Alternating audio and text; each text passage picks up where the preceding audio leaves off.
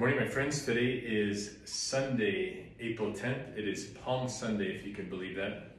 It's day 83 of Be Formed. Of course, 1 week left in Be Formed. It's day 40 of our spiritual spring training, or Lent.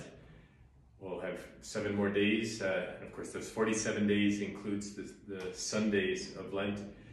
And we are entering Holy Week. Just a couple of quick announcements. The Oberammergau pilgrimage is full. Thanks for those who responded. And I'm going to be flying back home to Chicago this afternoon and then heading out Tuesday evening to Paris to begin the Camino on Holy Thursday. So if you can keep us in prayer, that'd be great. So what do we want to talk about today on Palm Sunday? Of course, in spring training, the closer the games get, the more complex the drills are. And on this Palm Sunday, I'd like to focus on our willingness to lay down our lives for others. So what we're celebrating today is Jesus entering into Jerusalem on a donkey. The people are waving palm branches because what used to happen is the king would enter Jerusalem after a war victory, and he would enter on a horse. And they would wave palm branches as a sign of honoring the victor. Jesus, of course, in his humility, comes in on a donkey. Seemingly, he's won nothing, but of course we know he's going to win the greatest victory of all. And there's some people who recognize him, and they're waving the palm branches, which we'll do at the Palm Sunday liturgy as a sign of this entrance of Jesus into Jerusalem. It's interesting that some people closed off the gate where Jesus and the Messiah was supposed to return because they didn't want, the return of the Messiah. So let's look at the readings in light of that, this willingness that God had in the person of his son Jesus to lay down his life for others. The entrance gospel today that we read at the beginning of Mass describes Jesus entering in on that donkey. And then the first reading in the Liturgy of the Word is from Isaiah. And I love the line at the end of the first reading. He says, and this is Isaiah the prophet, but you can imagine Jesus saying it. It says, he set his face like flint. Jesus set his face on Jerusalem. He was determined to do the Father's will, and he knew what was coming, but he willingly laid down his life for you and for me. He thought about us over 2,000 years ago as he did this. Psalm 22 is that familiar phrase, my God, why have you forsaken me?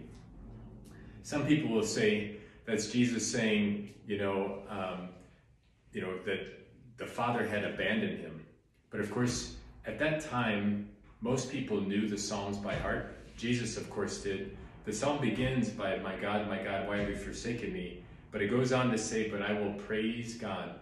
So even though maybe in his humanness, Jesus felt this, fear of what was about to happen, but he placed his ultimate trust in the Father and willingly laid down his life. Then in Philippians, in the second reading, St. Paul says that Jesus emptied himself, eventually being obedient to the point of death. He emptied himself, in the Greek word is kenosis. He totally gave of himself so that you and I can have eternal life. And then finally, in the Gospel of Luke, today we read the long version of the Passion. I'd encourage you to read this before going to Mass. Maybe as a family, gather around and read the readings for today and reflect upon what God has done for you and for me.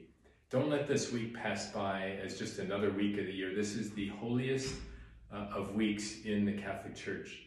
I want to encourage you too to put on your calendar the Holy Thursday liturgy, Good Friday liturgy, Holy Saturday, and Easter Sunday. I want you to enter into this week as if it were brand new. Ask God for eyes and ears to hear things as if it were the first time. Because when we encounter this incredible love of God, who willingly took upon the weight of the sins of the world on his back, willingly went to the cross to die for us so that we can have new life, it can and should change our lives. And so let us pray. Heavenly Father, we thank you and praise you for this Holy Week. We thank you for your Son Jesus, who willingly laid down his life for us. Help us to place our faith in him, and for us to empty ourselves of our own desires, our wants, and to lay down our lives for others, for our family, our friends, and for those who are in need. We ask this through Christ our Lord. Amen.